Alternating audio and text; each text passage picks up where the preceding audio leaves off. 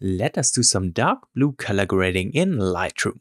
As always, feel free to follow along by downloading the raw file from the link in the description of this video. And now let's begin. So this was shot shortly before sunrise, and since we are lacking some warmer color tones in the sky, I want to apply some very heavy blue color grading on this shot.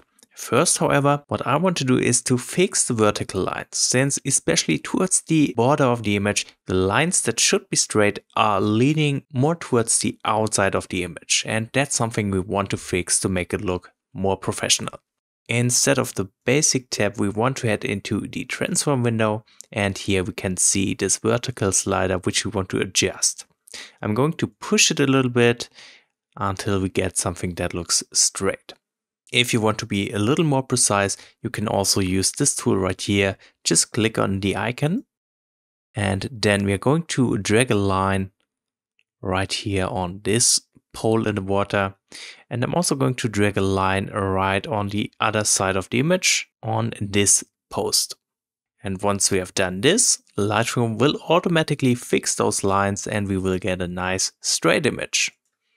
Okay, looks so much better, but I do want to bring this whole image down a little bit because the lower part of the image is not that interesting. I want to have more of the sky. So I'm going to use the Y offset and just bring it down a notch right about here. Okay. Now we do have some gaps towards the edge of the image. We are going to crop away a little bit here. Actually, we could slightly rotate this image and then let's apply some cropping. Okay, I'm going to fill this gap later on, maybe with Photoshop. I don't know yet.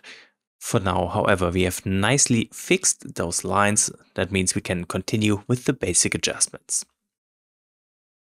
So as you can see, looking at the histogram, the exposure is quite dark and we do have some underexposure in fact actually. So what I want to do to prevent that is to change the profile from Adobe Color to Adobe Neutral.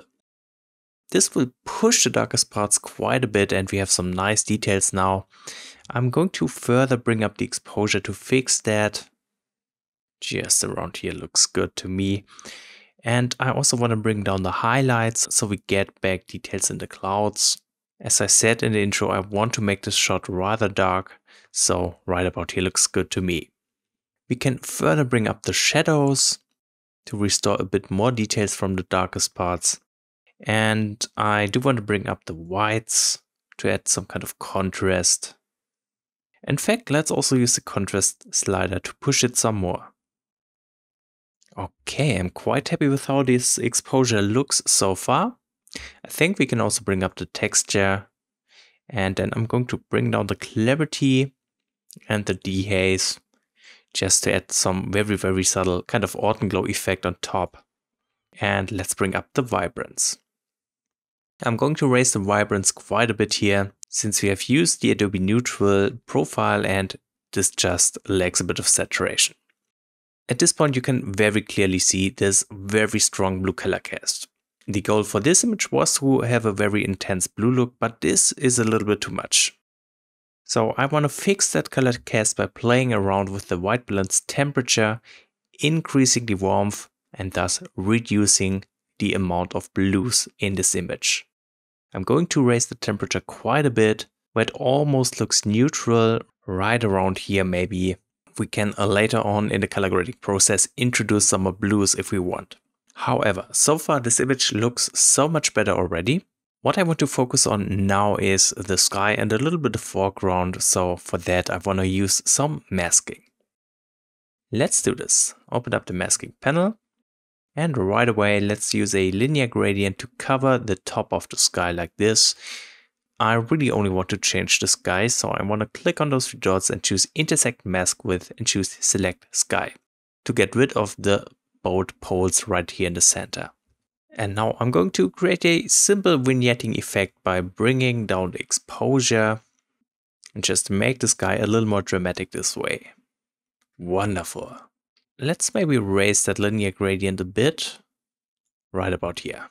Then let's use a linear gradient for the foreground, covering pretty much all of it. And here we want to introduce some more brightness, so let's bring up the shadows.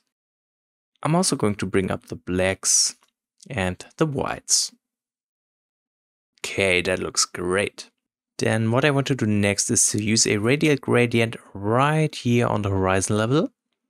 And I'm using this to add a bit of glow in here. I'm going to raise the blacks for that.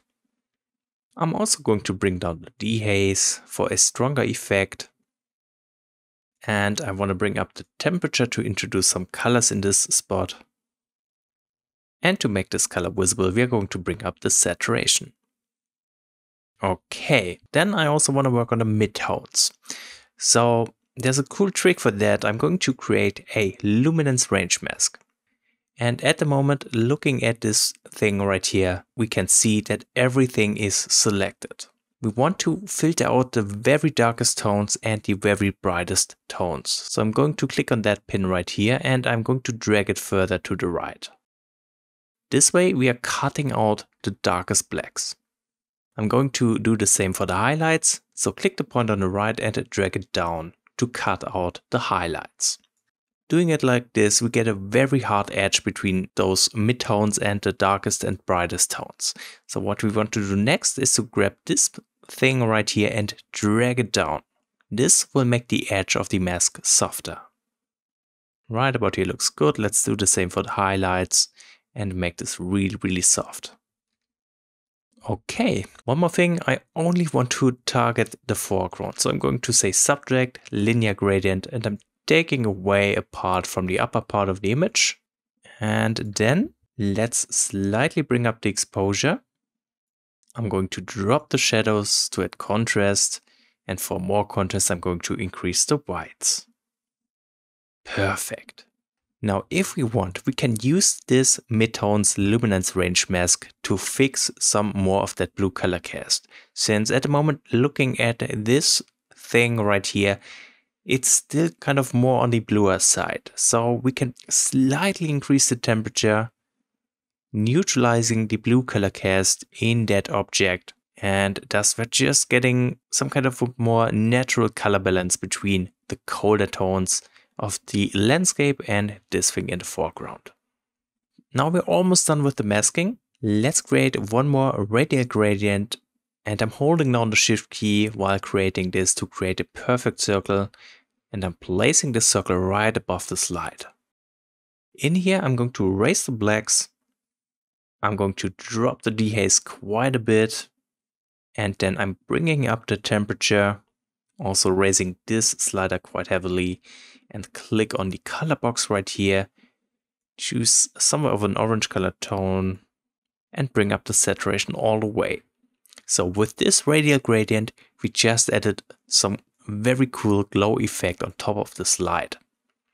I want to use the same effect on the other lights in the back. So what I'm going to do is to click on Add, choose radial gradient and create a smaller radial gradient in the distance over the other light. Let's repeat that step one more time for the last light, just like this.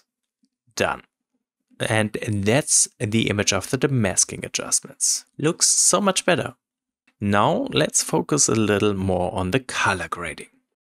Go ahead, open up the color mixer for that. I want to adjust the hue first. What that means is I'm going to use the yellow hue and bring it down all the way. And thus I'm just adding more orange tones to those light sources of the image. That's a personal choice because I think this just looks better. Then let's go into the saturation tab. I'm going to slightly bring down orange, yellow, and I'm also going to drop the blue tones. And at this point, I'm going to use the color grading panel for the split toning, and I'm choosing the midtones to apply some stronger blue color. For that, we want to set up the hue somewhere around here in the blue color range and bring up the saturation a good bit. Wonderful. That's looking very nice. We can do a little more color grading in the calibration tab. What I like to do in here is to just bring up the saturation of all these color tones. So let's start with red, green, and blue. I'm always going to raise the blue tones a little more than the rest, and I'm also going to bring down the blue primary hue down just a bit, because I just personally love this effect on my images. Okay, Now we have some really good looking dark blue color graded image. I do think this image could use some vignetting, so let's open up the effects tab, and in here let's bring down the vignetting slider. Wonderful. And finally, we can sharpen this image in the details tab, so let's do that. I'm going to bring down the radius, increase the details, add some masking while holding down the Alt key so I can see where the sharpening is applied, and then bring up the amount of sharpening. Perfect, done. Now we still want to clean up this image a little bit, and I do think this will be hard to do in Lightroom. So what I want to do is to right click on the image, go to Edit In and choose Photoshop. And what I'm doing here is I'm going to hold down the Control key and click on the thumbnail. This will select the whole image without the gaps. And then I'm going to select, choose Modify, and I'm going to say Contract, let's say 2 pixels, just like this. And then I'm hitting Ctrl-Shift-I to invert the selection. And before that step, I made that selection smaller just to be safe to really have all of the gaps selected. So that's an important step. Now what I'm doing is I hit Shift F5, choose Content Aware and hit OK. And just like that, we fixed those gaps. Let's duplicate that layer by hitting Ctrl J just to have a backup. And I'm going to use the spot healing brush. I want to zoom in, clean up some sensor spots, but I also want to clean up a few other things like this tree branch looking in the image. I could also get rid of this line.